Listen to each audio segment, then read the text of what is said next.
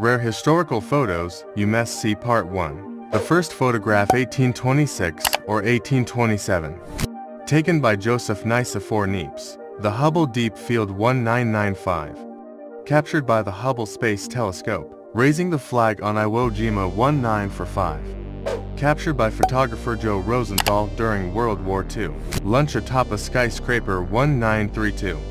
This photograph shows construction workers taking a lunch break on a steel beam. High above New York City. Einstein Tongue 1951. A photograph of Albert Einstein sticking his tongue out. Taken by photographer Arthur Sass on Einstein's 72nd birthday. Subscribe to get more awesome videos. Thanks for watching.